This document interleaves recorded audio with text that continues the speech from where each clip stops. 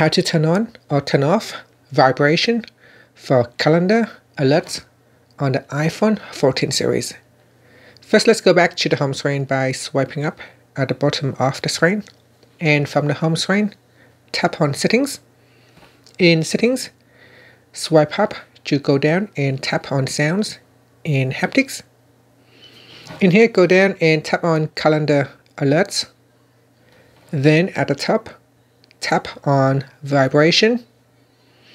In the list here, to turn off vibration, tap on None.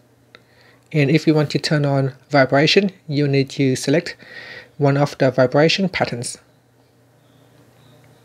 And that's it. Now you can tap on the back key to go back to Settings, or you can swipe up to go back to the home screen. And that's it. Thank you for watching this video.